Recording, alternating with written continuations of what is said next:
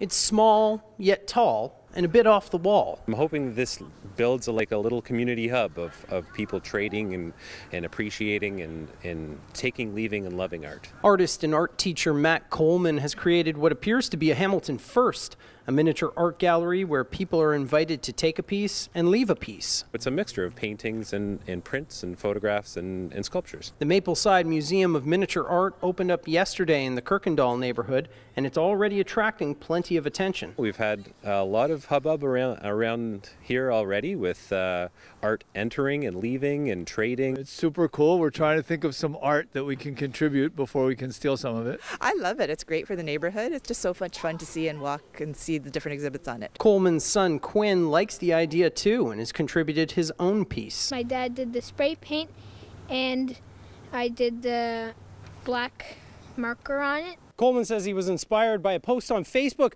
where he saw something similar down in the U.S. They are popping up across North America. They're like the free little libraries that pop up in neighborhoods everywhere. I hear that there might be another one going up in the neighborhood soon. He hopes it helps build community and create culture. Throughout this pandemic, we've tried to find new, novel, creative ways to find a sense of community, connect with each other.